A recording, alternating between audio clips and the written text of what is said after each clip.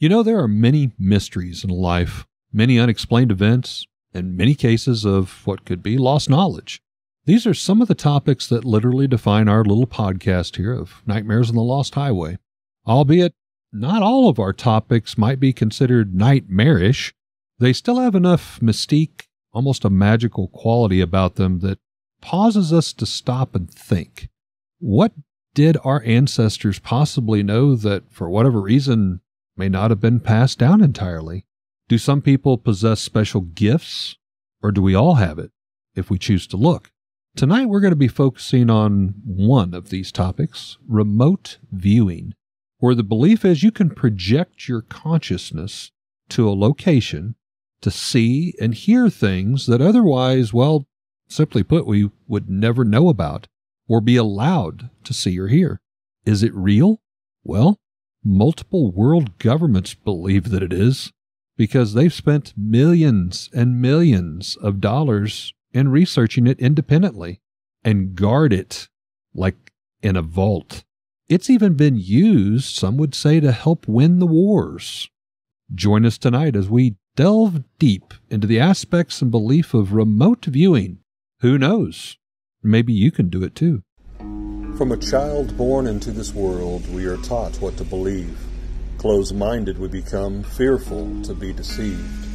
Still we desire to know what lies beyond that locked door. The art of the storyteller, conjuring tales of legend and lore. History hidden, lost knowledge, things forgotten and the unknown. These are the things that direct us and will set the tone. Welcome, friends, to another episode of Nightmares on the Lost Highway.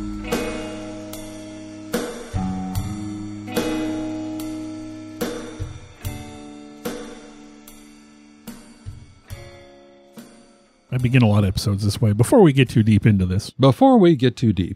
I've been fascinated with psychic abilities, and I believe there's a book in my library currently about how to astral project, which I've never managed to master. That has always intrigued me. Especially it intrigues my wife. I am unfortunately stuck in this physical form.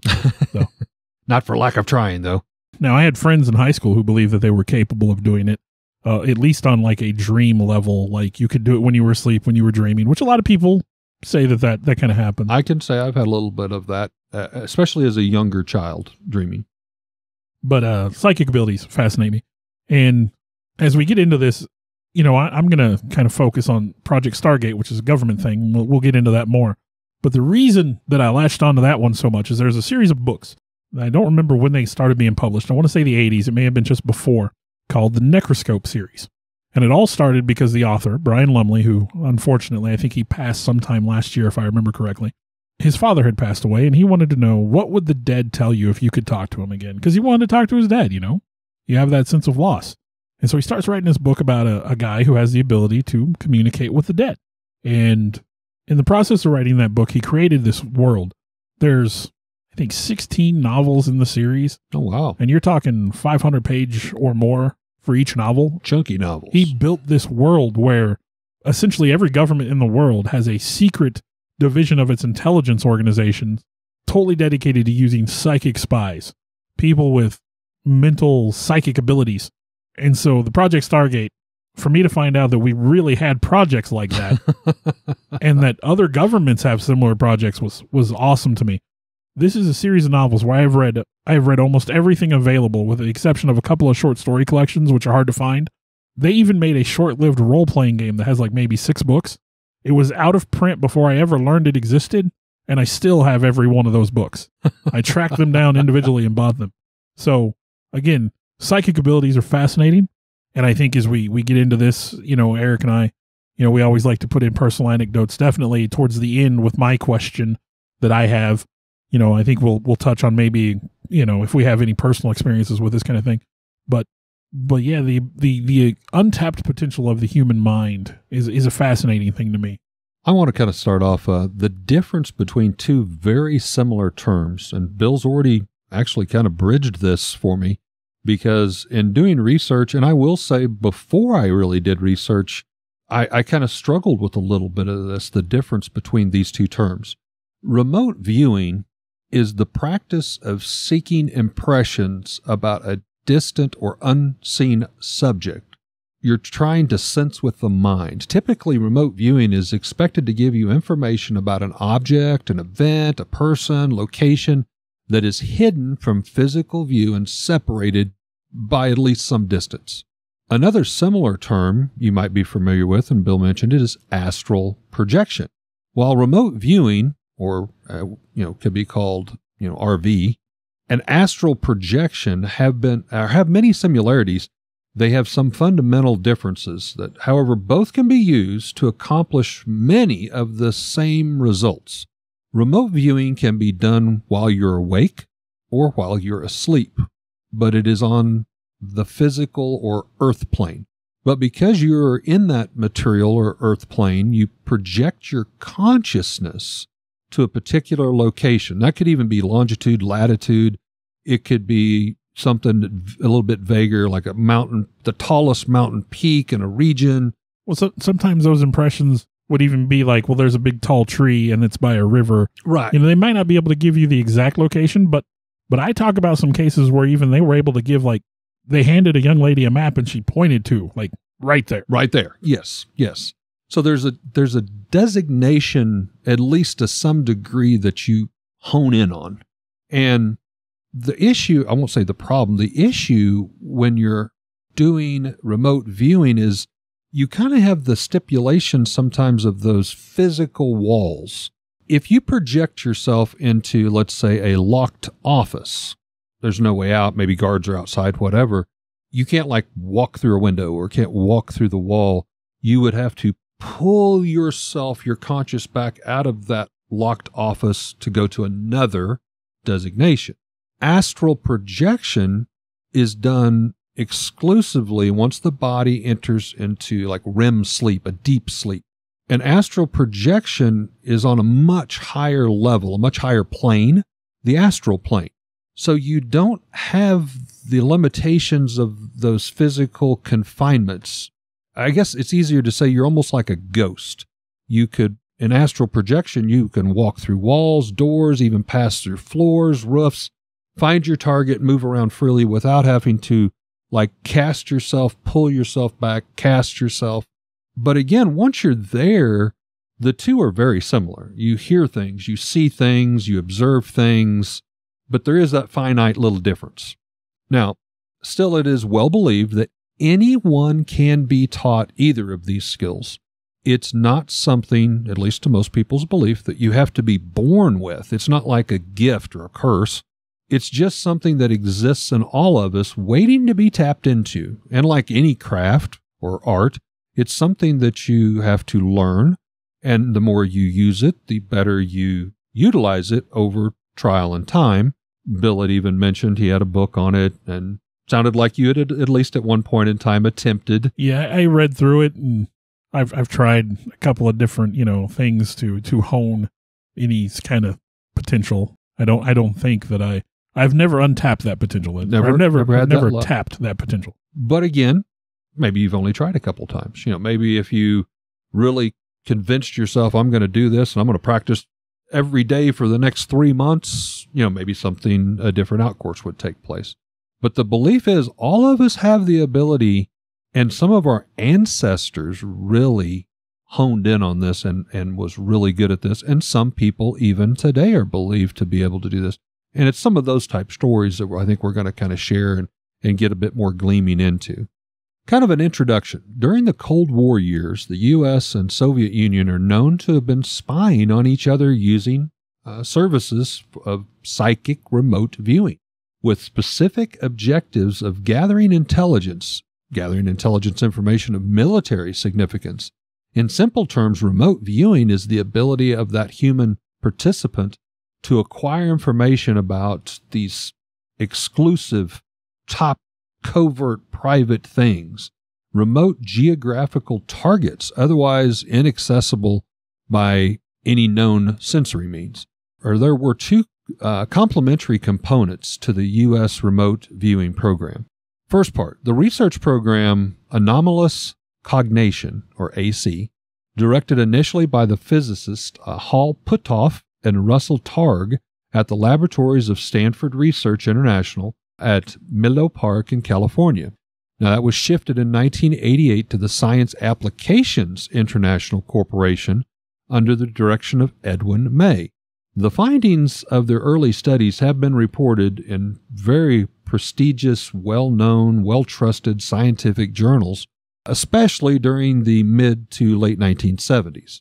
Now, the second part, there were mission-oriented operational assignments that were overseen by various intelligence agencies of the U.S. government, and that is Stargate. And I'm not going to pull a lot of that because I know Bill's done a lot of research on that. I got a lot on Stargate. But a little background and history on remote viewing is general. The faculty of remote viewing is popularly known as extrasensory perception, or ESP for short. It's a term coined by pioneering researcher J.B. Rhine back in 1934. And they were students of Indian lore, and however, they felt that they were well acquainted with it because of those almost religious beliefs, the practice, the discipline. The techniques used by the U.S. viewers for looking into the distance and the future are strikingly similar of the detailed instructions given by the Yoga Sutra. Now, most ancient civilizations appear to have been at least acquainted with the knowledge of the particular facility of the human mind. In both Indian and Chinese scriptures, there are instances of the clairvoyant skills that people are using as a tool for obtaining relevant military information on the battleground. Now, it is learned that U.S. government authorities started paying serious attention to investigating the possibilities of this application, this remote viewing technique, for military purposes only when a book titled Psychic Discoveries Behind the Iron Curtain appeared. Now, that was published in 1970. The book appears to have jolted kind of the U.S. Central Intelligence Agency, otherwise known as the CIA, into an action, triggering what one journalist has dubbed the race for inner space. Hal Puthoff, the founder of the first director of the SRI studies, has given a graphic account of how it all began and his recollections of the program. Laboratory investigations on remote viewing. Systematic science investigations of telepathy and ESP have been carried out in the U.S. J.B. Rhine and his associates all the way back during the 1930s and the 1940s at Duke's University, using a set of what is called Zener cards. Now, these contain symbols such as squares, circles, stars, a plus sign, wavy patterns that kind of look like waves. One of these cards selected at random would be kept open in a room, and a transmitting agent would focus his mental attention and concentration on this same. A viewer is sitting adjacent in the room would try to guess which card is open. If you've ever seen Ghostbusters, it's in Ghostbusters. Yes, and I have that in here. I absolutely love it. And it's a beautiful representation of the Zener cards. Most of you are going to be familiar with that. In the original Ghostbusters movie, 1984, I think it was, the humorous scene of Dr. Peter Venkman, played by, of course, Bill Murray, has his two test subjects hooked up to electroshock while, I will use the word, playing a game, because Dr. Venkman is playing a game with them. Yeah, every time the woman guesses, and she's an attractive woman, Jennifer, he tells her she got it right regardless. Every time the guy guesses, he tells him he got it wrong and shocks him. And then the guy, on one occasion, he actually guesses what the card is. You're seeing it, and he goes, oh, no, so close, but no, you're wrong. And then gives him an electronic shock. And the best part is, poor guy's been shocked like 3 or 4 times, and then finally he gets that last jolt, and he spits his gum out across the room. It is so funny. And then he's going back and forth with Jennifer, the attractive blonde, and, Dr. Venkman, of course, is playing his character. You can't see this, can you? Really? Seriously, you've gotten every one of these right. And the poor nerdy guy sitting across her, he's like trying to figure out what's going on. He's looking back and forth to the right and the left. Anyhow, that is the definition of the Zener cards. That is exactly what we're talking about. But the government actually did use these for part of their studies in the laboratory.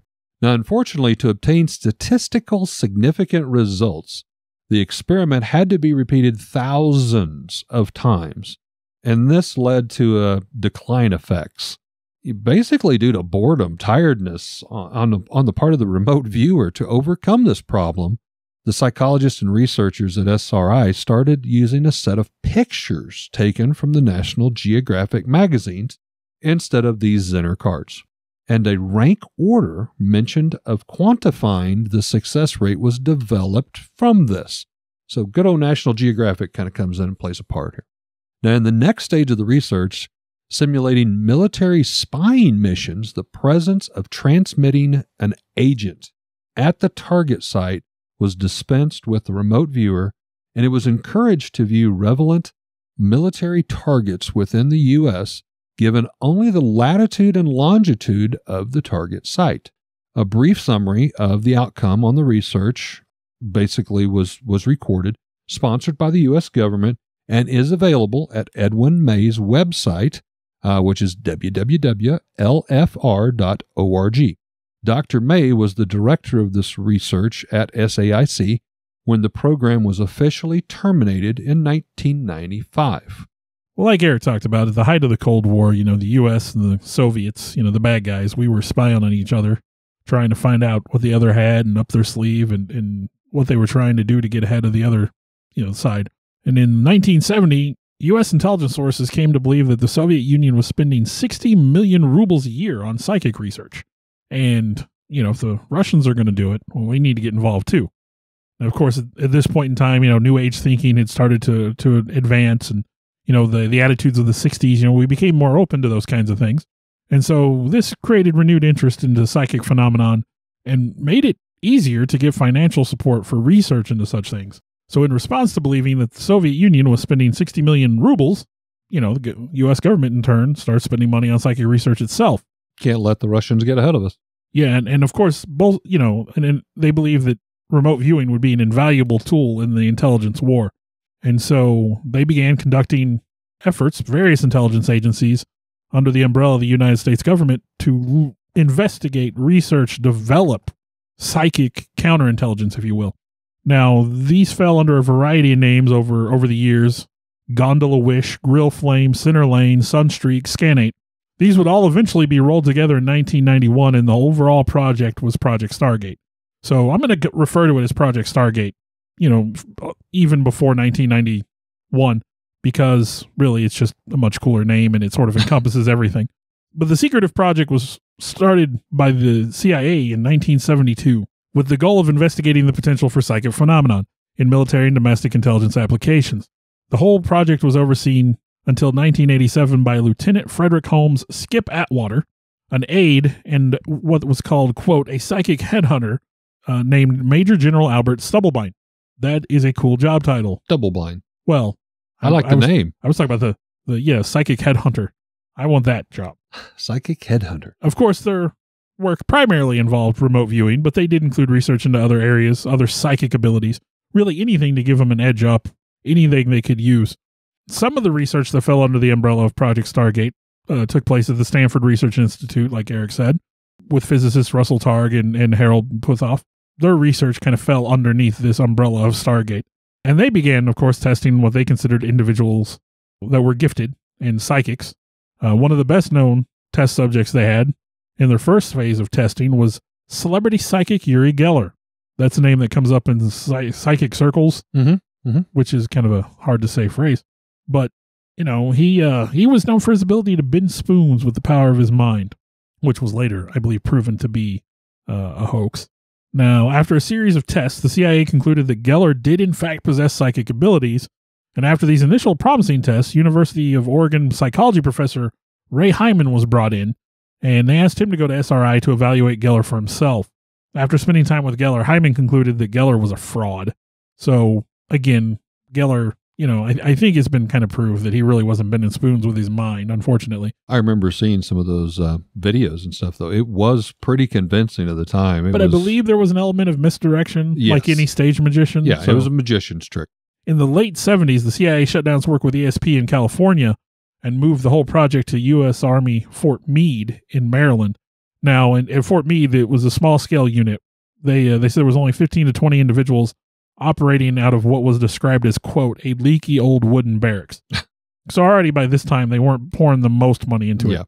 Although I think it said that it was like a $20 million project a year, maybe, by the time it was concluded. So that's a lot of money. With a leaky roof. Yeah. In 1979, during a discussion about remote viewing in the House Permanent Select Committee on Intelligence, Representative Charles Rose said that the project, quote, seemed like a hell of a cheap radar system. And if the Russians have it and we don't, we're in serious trouble. So, they had support from the government, higher levels of the government, to fund this research.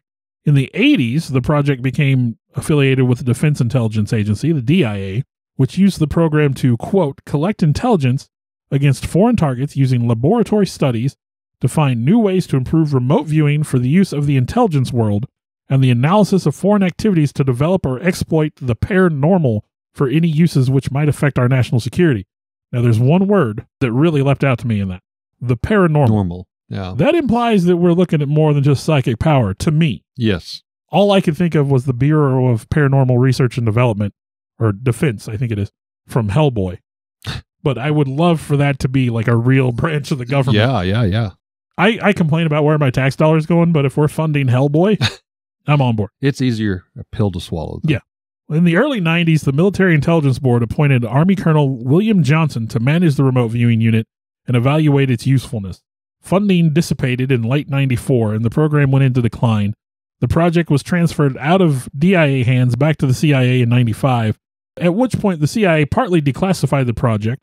They also hired the American Institute for Research to perform a historical evaluation of the results generated by the Stargate project.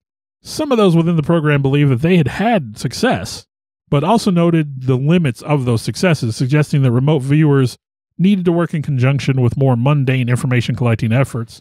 And some reviewers maintained that there had been a statistically significant positive effect, with some subjects scoring 5 to 15% above just random chance. So they seemed to be hitting on the things they were supposed to be looking for.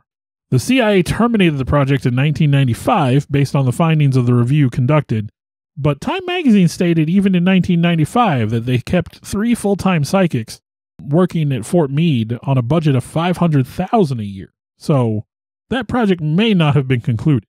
May not be dead yet.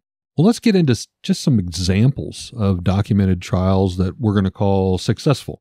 And I'm actually getting part of mine from this Dr. May that I had mentioned, the director of the research at SAIC. And it was up to the point when they say the program was terminated in 1995. So it'll be 1995 and prior. So even though a lot of people said Stargate was a failure, I have here a list of successes from the Stargate project over the years. And Eric may be able to supplement some of this. And then I think some of his are outside of the Stargate, but they may be part of Stargate too. I'm not sure. Because they were condensed later on. Yeah. Yeah, a lot of stuff fell under Stargate.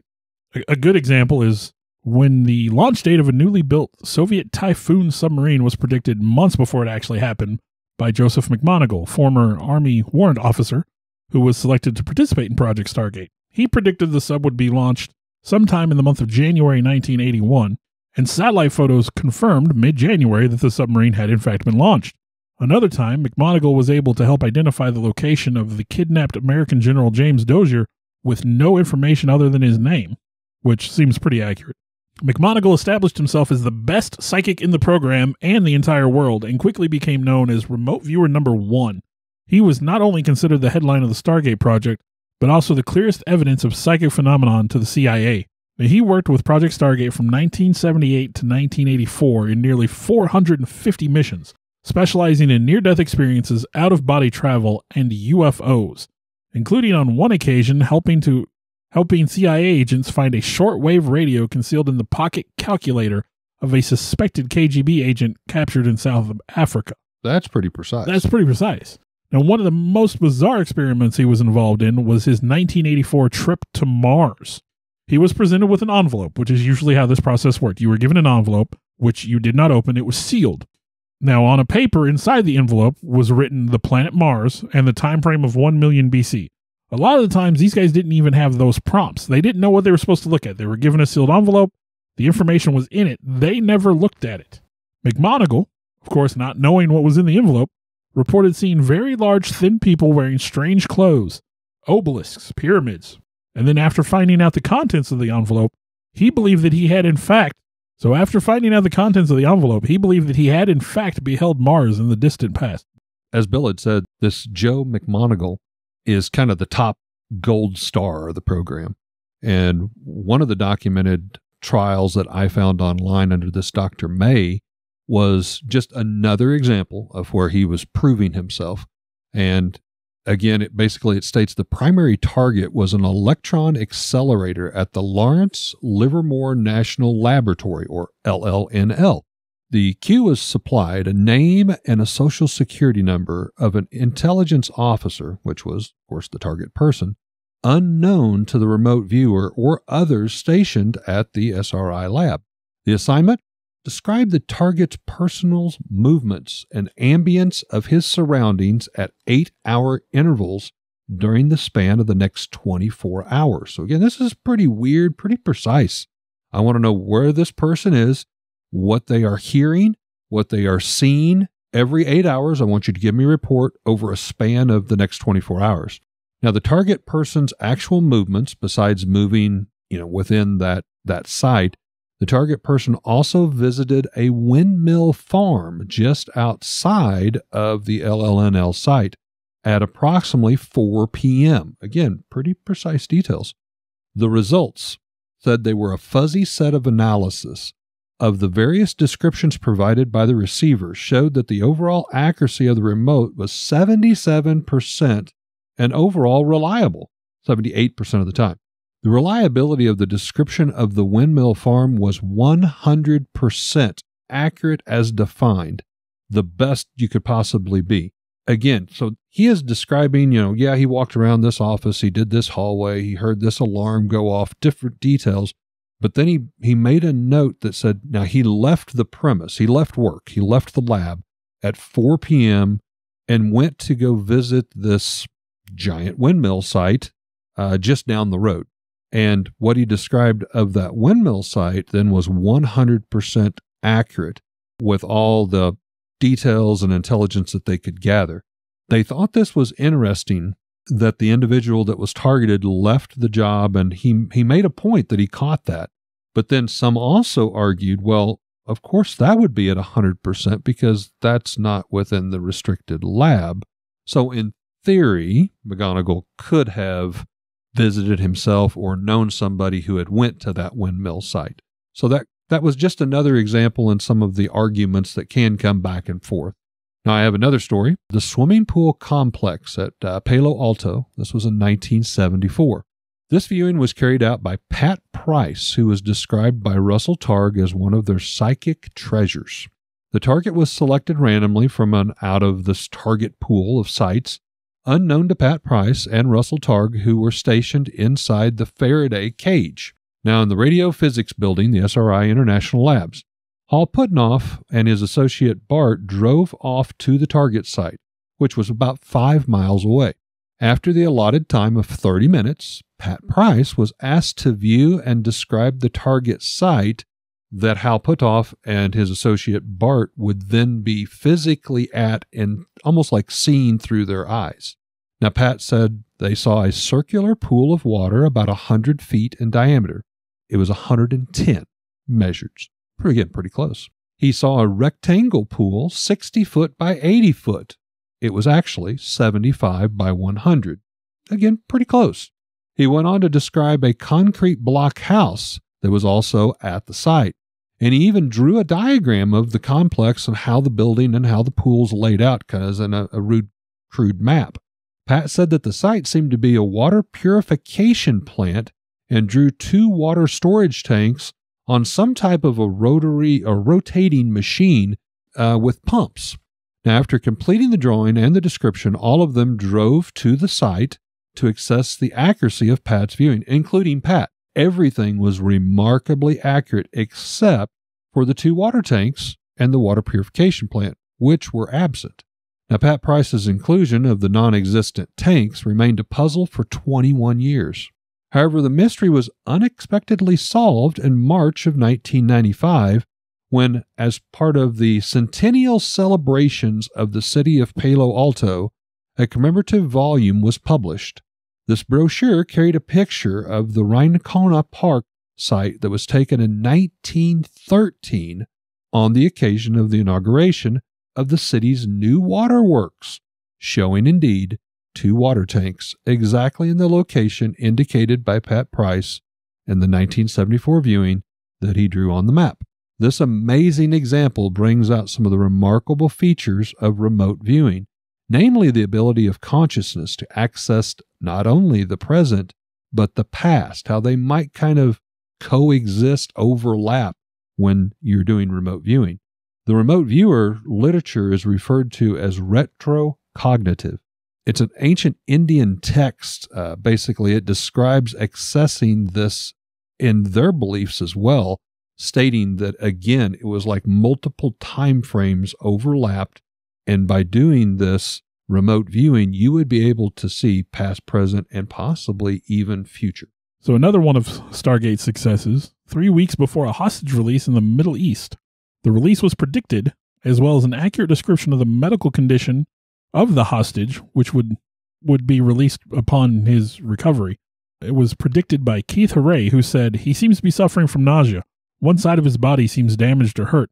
He will be on an airplane in the next few days." This hostage turned out to be Richard Queen, who was held by Iranian militants and was now very ill with numerous symptoms, including muscle weakness, lack of coordination, difficulty in vision, spasticity, vertigo, facial numbness, tremor, and multiple sclerosis that affected nerves on one side of his body. So, I mean, he noted that one side of this guy was not going to be fully functional, and that's what it turned out to be. Third story that I'll share is the discovery of the rings around the planet Jupiter. I will probably butcher this name, but Ingo Swanno, the famous psychic who was in fact responsible for getting Hal Puthoff and his colleagues at SRA Labs interested in investigating the boundaries between animate and inanimate objects. This was about 1972. Now, he suggested carrying out an experiment to remote view the planet Jupiter, just to kind of prove to the fact that, hey, not only does this work on Earth, but we are able to remote view things in space, things in other, there's no boundaries, essentially. So they decided to go ahead and do this study to help try to prove or disprove this, and to view the planet Jupiter before the upcoming NASA Pioneer 10 did a flyby. Much to the thrill, intrigue of the researchers, he found a ring around Jupiter and wondered if perhaps he had remote viewed the planet Saturn by mistake. But when Pioneer 10 did do the flyby, it did take place and confirmed the existence around, the rings around Jupiter. Now, interestingly, a Pune-based medical doctor by the name of Dr. P.V. Vartek has contacted this writer and sent newspaper clippings describing his astral views of the Moon, Mars, and Jupiter. And again, we have documentation that dates before these NASA Pioneer satellites went by. So, one would argue, well, yeah, that was published, and so they said they saw that. But this was documented, dated, stamped, acknowledged before the NASA Pioneer 10 got to see that. And sounds like with quite a lot of accuracy with the rings, especially. So Paul H. Smith became convinced of his abilities when he read of the May 17th, 1987 attack on the frigate USS Stark in the Washington Post. Not 3 days before, he had seen an attack on an American warship, including the location, the method, and the motive. The viewing session was around 30 pages long and included writing and sketching of ships, parts of ships, and map-like diagrams and more in detail. So what he read about in the paper 3 days later, he successfully had seen it in enough detail that he was considered one of the bigger successes. Well, speaking of detail, I have another example here that occurred in 1974, and the amount of detail that this psychic researcher shared was, to me, mind-boggling. This has to do with a radio listening post, Urals of 1974.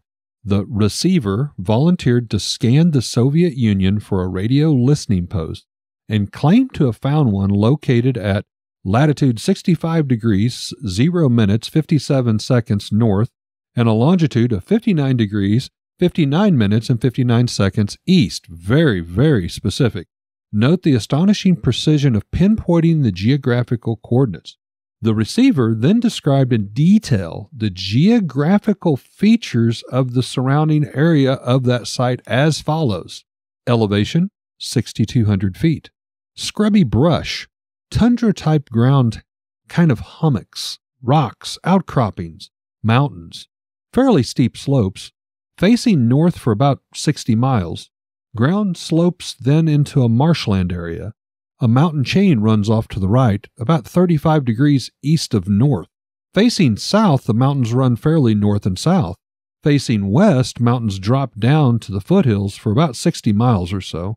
Then there's rivers running roughly north. Facing east, mountains are rather abrupt, dropping to rolling hills and flatland. The area site underground has reinforced concrete, doorways of steel, the roll-up type, usually high ratio of women to men. At least at night, I see some helipads, concrete, light rail tracks run up from pads where these helicopters would land to another set of rails that parallel doors are leading into the mountain. 30 miles north, 5 degrees west of north, on the site is a radar installation with one large, I would guess 165-foot dish and 10 small fast-track dishes. The above report was verified by personnel of the sponsoring organization being substantially correct. That was some explicit details. No kidding. So my last one is probably considered one of the most successful cases in Project Stargate, and it's one that was viewed by Rosemary Smith. She was able to locate a Soviet airplane that had crashed in the Democratic Republic of Congo, then called Zaire. Rosemary was a young woman at the time, and when given a map, she marked a very specific spot where she felt that the airplane had gone down. Her mark was converted into coordinates, and those coordinates were provided to the CIA station chief in Zaire. 2 days later, the Soviet spy plane was found using the coordinates provided by Rosemary, exactly where she said it would be. And subsequently, the CIA was able to recover some valuable technology from the plane. Wow. So again, she pointed to a map, and they took those coordinates. Right there. X marks the spot. Yep. Well, my last story is a research center in former Soviet Union.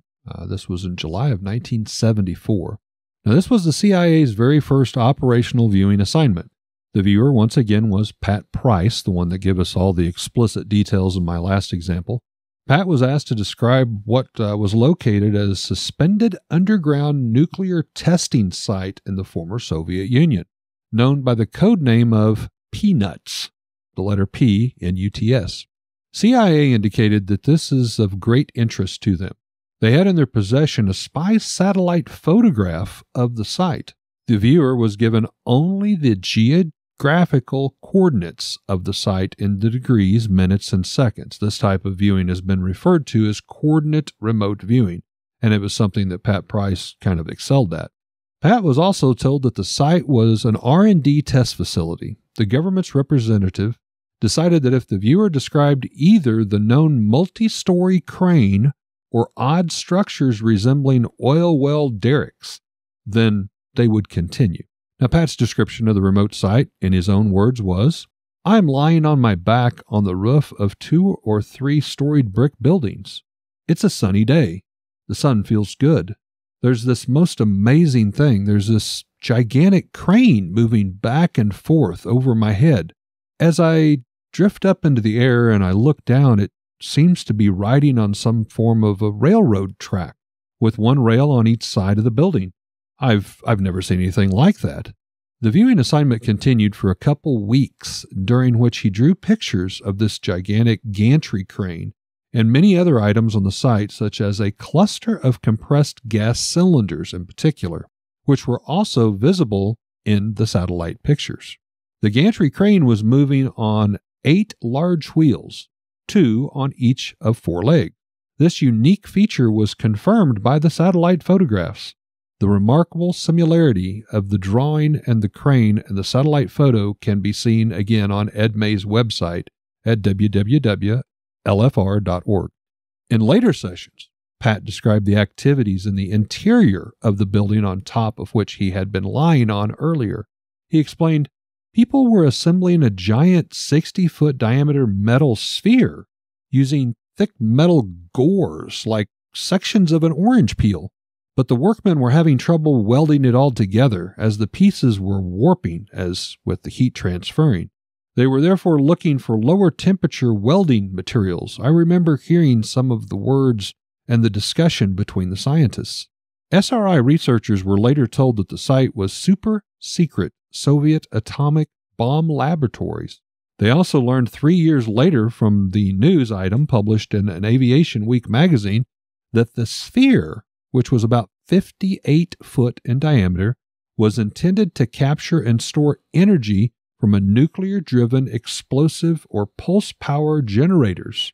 Russell Targ has commented that the accuracy of Price's drawing is the sort of things that the physicist would never have believed if I had not seen it for myself. Eric, I predict you're going to ask me if it's time for headlines. Is it time for headlines? I got it in one. Look at that.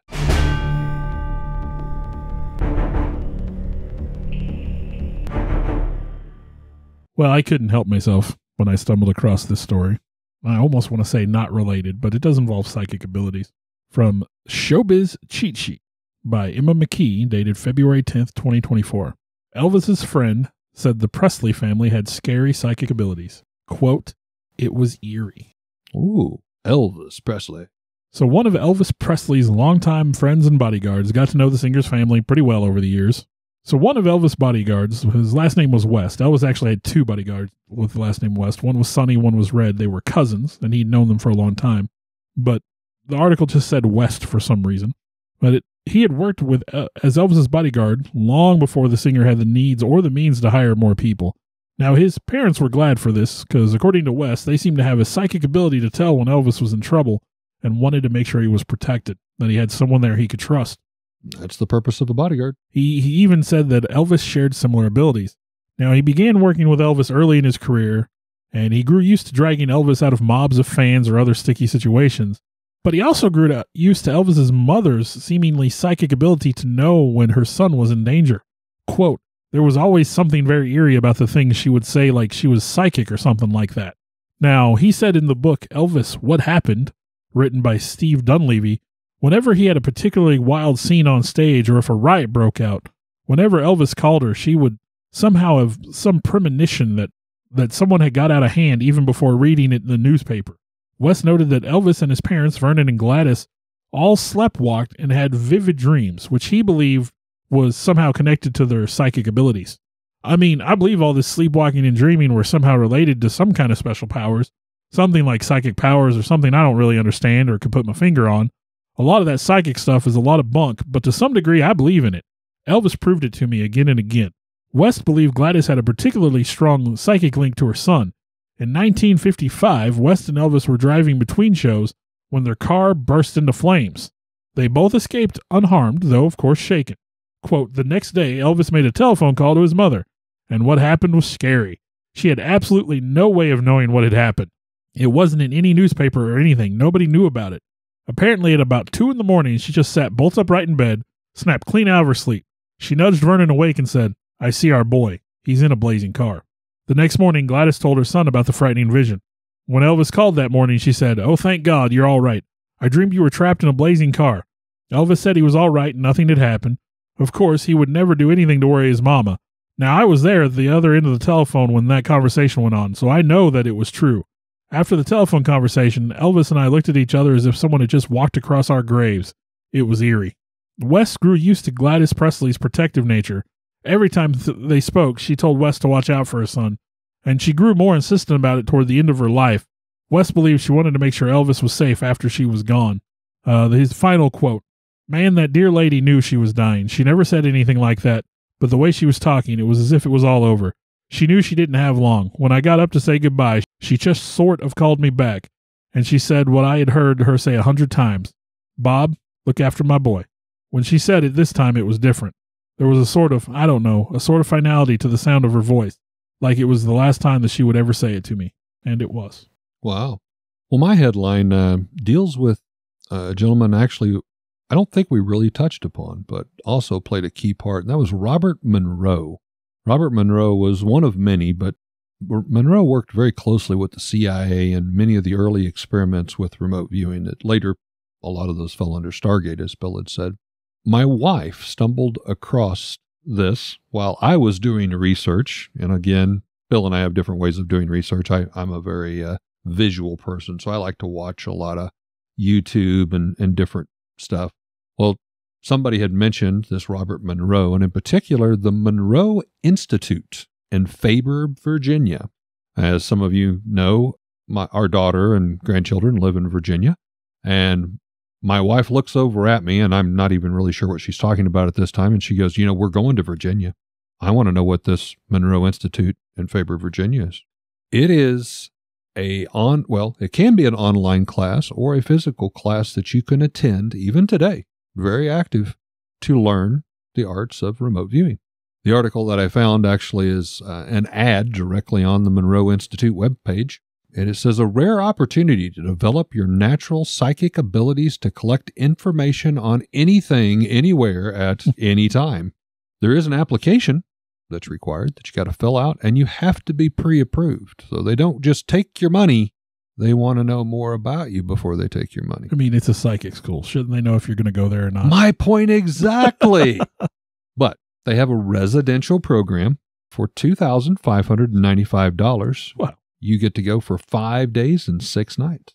And it says here, Joe and his team, I think Joe is actually a descendant of Robert, so I'm assuming Joe is Joe Monroe, and his team of highly skilled trainers guide you on an experimental journey into the fascinating world of remote viewing. In just 6 days, you'll learn to develop your natural or innate ability to perceive and describe information about a person, a place, or an object from distance. Learn new ways to clear and focus your mind so it can receive remote viewing input. You'll discover how to use sight as well as taste, smell, sound, feeling, and any other forms of perception to collect information. You'll get experience in processing and identifying the info that you access. And ultimately, you'll determine the value of that information within your own personal world construct. Use the tools and the pros. You'll be introduced to scientifically tested perpetual tools, techniques used by Joe and the other professional remote viewers. You'll also hear the history, protocols, success stories, all sponsored by remote viewing like Stargate. Focus your mind using HemiSync. While your success as a remote viewer is strongly tied to psychic ability, HemiSync audio technology aids your learning process by helping you to focus. Play the 3 essential roles. Successful remote viewing requires more than the remote viewer themselves. While the viewer serves as the perceiver and the illustrator, you'll also need a monitor who will function and the assistant to the viewer. And you'll need a judge or an analyst who evaluates the accuracy of the session. Just how well did you do? You'll have the chance to play all 3 critical roles during this highly participatory retreat. Now go beyond the boundaries of time and space. Once you master the basics, you'll participate in a series of double-blind, independently judged remote viewing trials to test your newly acquired skills. Transform your beliefs. Like most participants, you may find you shift from a remote viewer skeptic to a believer. Many past participants also reported they gained a deeper understanding of themselves, acquired new insights to perceptions and realities, and improved their problem-solving skills overall. They walked away with a greater awareness of their environment and a profound understanding that they are more than their physical bodies. Perceive the unseen. Learn new ways of clearing and focusing your mind to receive remote viewing input from one of the world's leading remote viewers. I'm sorry, this is Joe McGonigal. He is the best. He is the best. Okay. Explore all 3 roles again associated with remote viewing: perceiver, illustrator, monitor, assistant to the viewer, and the judge, evaluator of the session. Discover why each of these 3 roles is critical to the success and true understanding and measurement of remote viewing. Now, again, this is something that my wife Sarah has always been intrigued with: astral projection, all of this. And honestly, she even looked into the possibilities. That's where I got this. I wonder how much that would cost. And there's various different costs. You can go for like a 1-day class. There's seminars. There's stuff you can take online. But I did joke with her. I said, if we could somehow manage to put her in that class, that would be an interesting podcast to come back as a follow-up. Do you feel you really learned anything? Do you feel you did it good? Do you feel you did it bad? What's your take on it? So I'm not saying we're going to do it, but we're going to be out there for about 2 months. So it's not all that far of a drive from where we're going to be at. It would definitely be interesting. So question, Bill. First off, do you believe remote viewing's real? I would say some people have a talent. You're kind of that has a gift or a curse, as it might be. Some people definitely have some sort of ability. I mean, you don't have successes where somebody, I mean, like the young lady pointing at the map. Yeah, X marks the spot. You know, you've got a whole continent there she could have pointed at, or even say narrow it down to just one country. That's still an awful lot of space to point to a place and go, well, it's right there. Yeah. Well, and I mean, it's not unheard of that some police departments and stuff work with psychics to help find, missing persons and different things like that.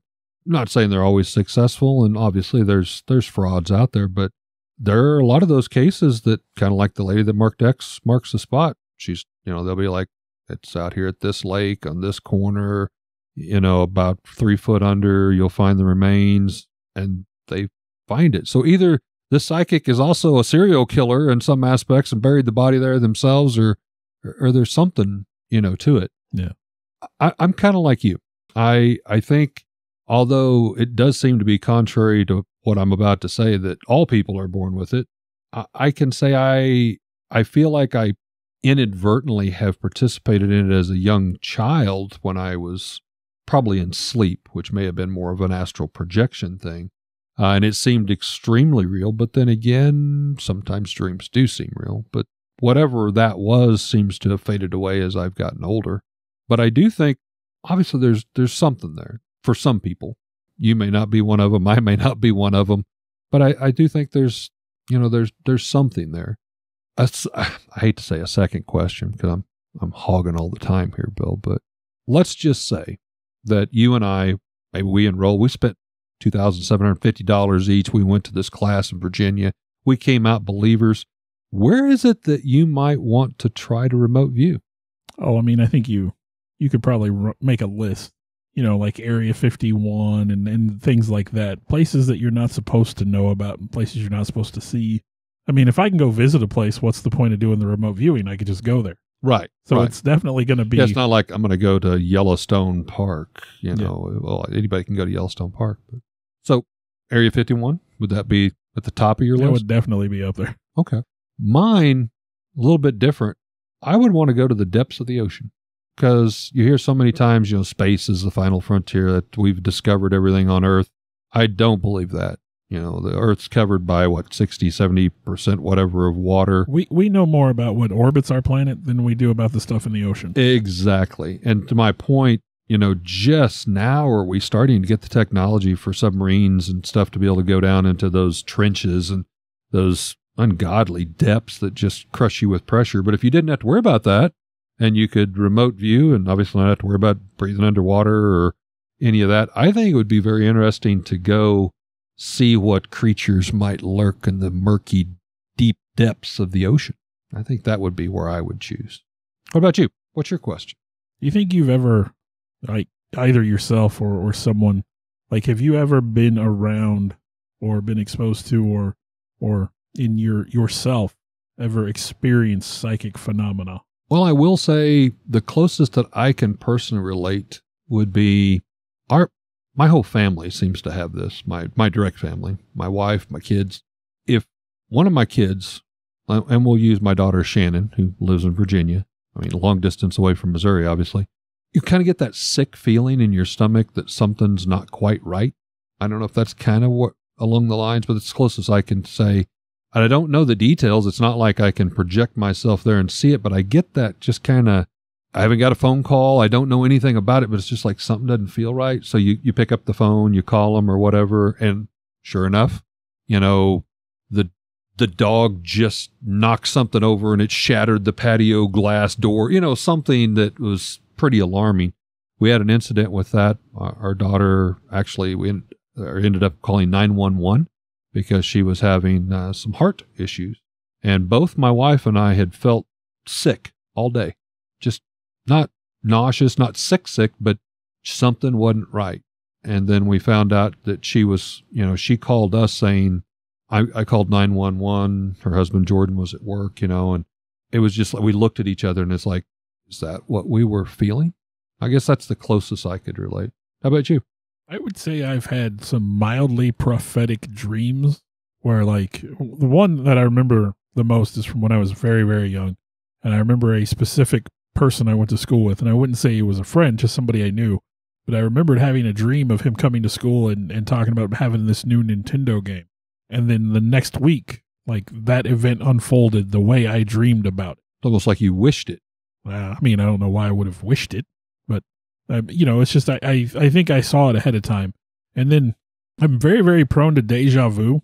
Oh, yes. And when I experience deja vu, I would say, at least a tenth of the times that I've had deja vu, the reason I feel that way is because I remember something like that from a dream. So, and I have experienced that too, especially traveling. Like we go into a flea market or an antique, and we've never been there. But I know if you go down this hallway and you hang a right, that there's going to be a Star Wars toy in an original box that I've been looking for, something weird. And you go around the corner and you're like, is it there? Is it there? For me, I will say, like, the most recent one I can think of is over Easter weekend. I was playing a board game that I had just bought. I had never played it before.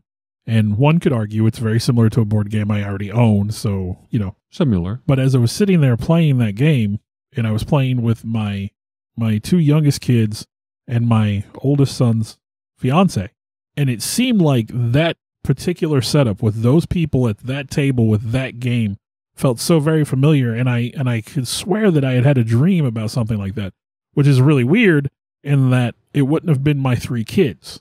So in my dream, I believe I remember playing with my 2 kids and someone I didn't know. Ah.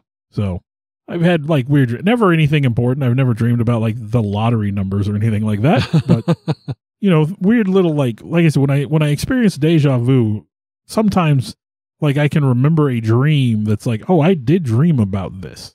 I was working on something at work, my new job, which obviously is all new to me. I just started there a few months ago and remembered having, like, a very similar experience in a dream as something I was doing at that place. Now, again, this is a job I had never done before. I was new there, and this dream happened before I worked there. So, again, these dreams are kind of weird. They don't really have a lot of value to them. Yeah. The frightening part is I am prone to having nightmares. And so every now and then I may have a dream that I'm being chased by some kind of horrible monster, or I'm in a haunted house. And so the thing is that I also hope those dreams don't come true. And one story, I think I may have told this on the podcast. I was talking to a friend of mine one time, and he was someone who I had not gone to school with. I met him after I'd graduated high school. We just worked at the same place, and we got to talking. And one day we were talking about where I grew up there in Lakeway. And he was like, we were talking about dreams and stuff like that. And I said, well, I'd had this dream one time that I had gone to this house, and I didn't remember anything more than just like a rough outline of the house, kind of what it looked like. But that while I was in that house, there was a girl there, and this young girl had been accidentally shot and killed by her brother when I was in school. She was in my class. And so I remember going to that house and her being there, and she was the only person there. And for some reason, she was very upset, and I was trying to help her. And he said, well, had you ever been to her house? He said, no. And he goes, okay, that's really weird. He said, because my girlfriend from high school, which he went to an entirely different school, different town, had gone to a house in the town I grew up in that was allegedly haunted because a young girl had been shot and killed by her brother in that house. Oh, wow. The house I described was the house he went to. That's what he said. So that's freaking bizarre. That was kind of strange. Well, I will say this in my most creepy stalker voice as we close. First, thanks for listening. But 2, when you pull the curtains and you lower the blinds, just wonder, is someone still watching you? How it makes me want to sing that.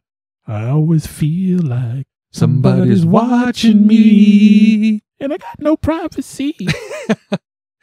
Thanks for listening, y'all. We appreciate each and every one of you. Hey, real quick, call to action. I think Eric would agree. We'd like to grow this. Nightmares on the Lost Highway. Absolutely. If you could, if you're listening on Apple, if you would go and give us a review and rate us. If you have some feedback, that's fine too. Whatever platform you're listening, follow us, rate us, give us some reviews. That helps get some recognition and gets our name out there. We do have a Facebook page, Nightmares on the Lost Highway. You can easily find us if you want to communicate with us. If you want to share some possibilities for future podcasts with us, reach out. We want to talk with you guys. You said obelisks. Do you mean obelisks? It's the same thing. I've never heard of obelisks. I have. Okay. You want me to fix it? Are you being picky? Well, I was like, obelisks. Okay. Maybe it's just a term I've never. It's just the way that's just the way that's the way I've always said it. Huh. Okay. I want to take a time to thank the people that helped bring this all together. Alex Tudor, you can almost call him our producer at this point. Sarah Tudor, who also helps with some of the technical stuff. I want to take a moment to extend thanks to Eric for letting us use his space to record in, kind of our makeshift studio. I, in turn, would like to thank Bill for, one, putting up with me and using this camaraderie to do something we both very much love and enjoy doing, and thank Bill's family for allowing him to spend all the time to work and clean up our recordings and present them in what you hear in the final terms, the final edition, if you will. And I'd like to thank all of you for continuing to listen. I know we've got some loyal followers out there. We do this as a labor of love, but we're happy that there are people that enjoy it hopefully as much as we do. Thank you very much.